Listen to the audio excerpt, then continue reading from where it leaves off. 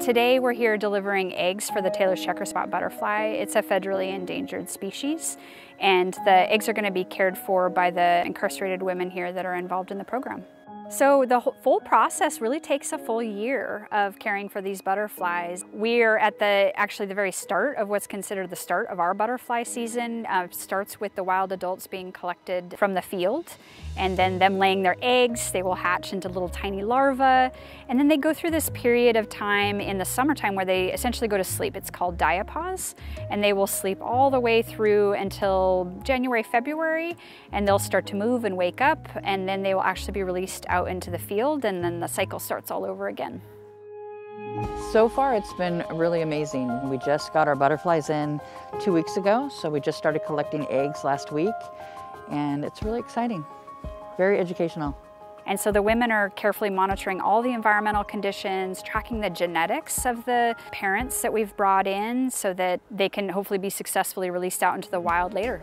So we start our day, we come in and we do environmentals, which is we have a little hobo temperature and humidity gauges, and we take the minimum maximum temperature for what it was through the night, and it just regulates on how we keep the greenhouses up to date so the butterflies can thrive.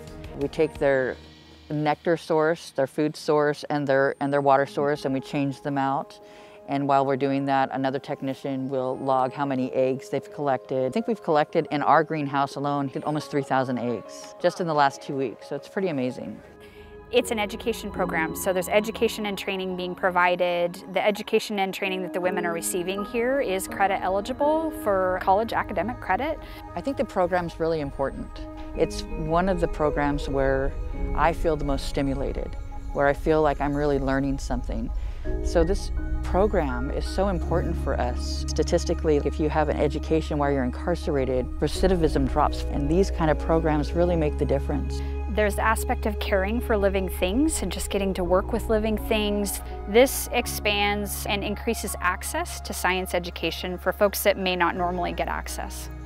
I've been in the butterfly program for over 1.5 years now. The knowledge to work with different animals, it wasn't really my thing.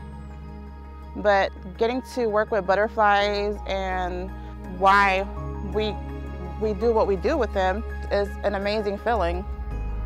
The trust that's instilled in them, the responsibility, they seem to really just appreciate having the opportunity to work with living things and caring for other organisms. It gives us confidence.